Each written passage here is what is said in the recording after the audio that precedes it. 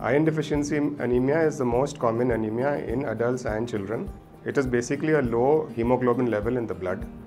It is caused because mainly there is less iron in the food that the children get, whether it is the iron in the milk or the iron in the diet. The other less common causes of iron deficiency anemias is if there's a bleeding somewhere from any place in the body, or if there's poor absorption of the iron.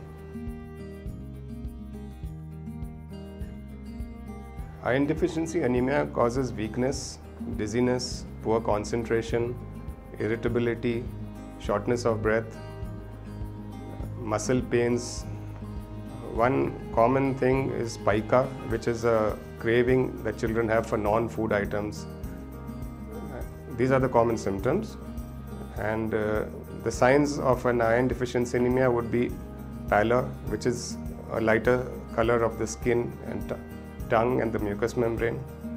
Even delayed milestones and behavioral changes seen in children could be because of iron deficiency anemia.